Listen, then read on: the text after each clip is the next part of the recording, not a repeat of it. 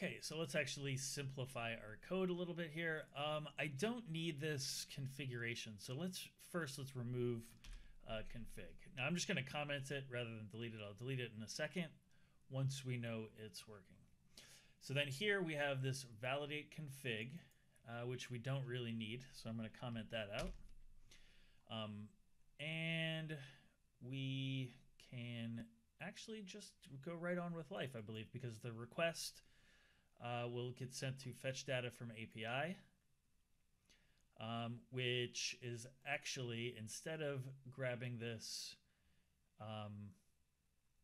from the config, let's actually grab it from default user, because we actually define that all the way up here at the top.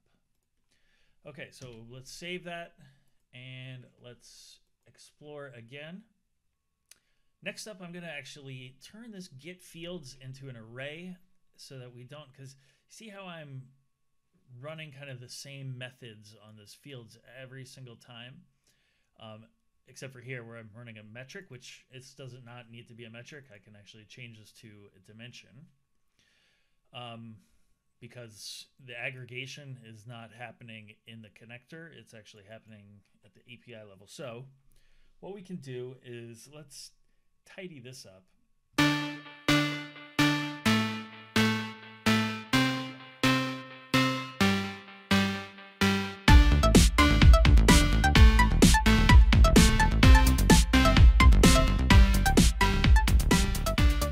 I just created an array that I can then loop through and then actually add this info. It's doing the exact same thing, except just so that now when I add fields, all I have to do is add to this array.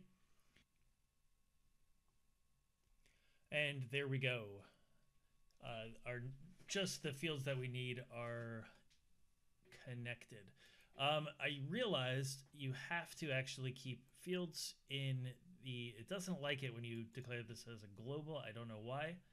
And I needed this get config. So I just added that again and commented these things out. I'll remove them now.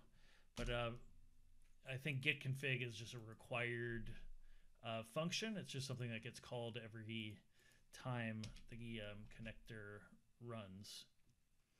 Okay, so let's go ahead and remove these.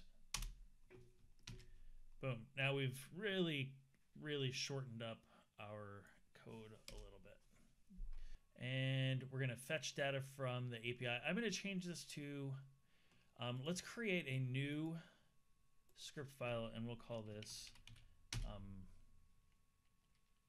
fetch APIs. And I want to say function fetch from API.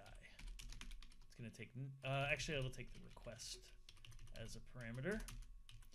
And let's just, we're going to define a function called fetch from Stack Overflow. And do we need the request? I don't think we do. So let's go back over to our code. Let's just copy this and remove this. Go back to fetch. We're going to put this in our Stack Overflow function now. And equals fetch from Stack Overflow. And we're going to return an object with Stack Overflow. The only parameter right now is just going to be the Stack Overflow, but we're going to put GitHub in there and we're going to put YouTube information in there. So we need to actually call from the fetch data from API. I'm going to actually just use this name so that we're correct.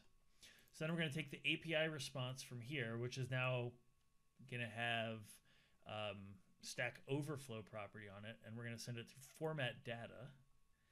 So all of these items are going to be response dot stack overflow dot items dot shift, and we're going to save that in item. And I'll call it, no, item's okay. Item works. And that should still be working. Cross your fingers.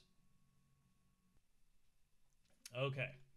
Now we've got some information in here. Let's look at the gold badges. Hey, there we go. No gold badges. I just realized I didn't put reputation in there. So I've got to add ID reputation name reputation type types dot number. Okay, sorry, just quick little fix there. Make sure that that still works. No, I didn't connect the. I gotta reconnect. Edit connection. Click connect, reconnect. Now it should say adding the reputation. Cool. All right, perfect. So that's about it for the refactors. The next part, we're getting data, formatting data. Perfect. Oh, I can remove link and profile image. Okay. The next part, we're actually going to add in GitHub and YouTube. And so we're going to extend this with a few more fields. Stick around, and I'll see you in part 3. Cheers.